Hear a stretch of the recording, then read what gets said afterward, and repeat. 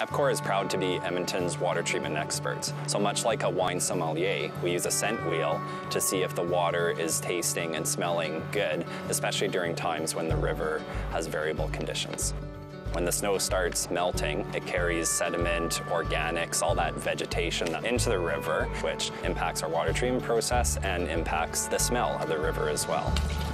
Our water experts at the water treatment plant laboratory smell the water at various stages in the water treatment process. And if they detect odors, we add carbon to absorb those odors, and then we remove them later in the process to make sure that the final product is tasting fairly neutral.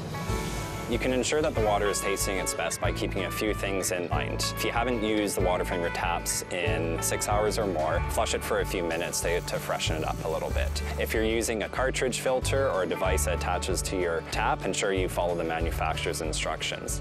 You can find more tips at epcor.com.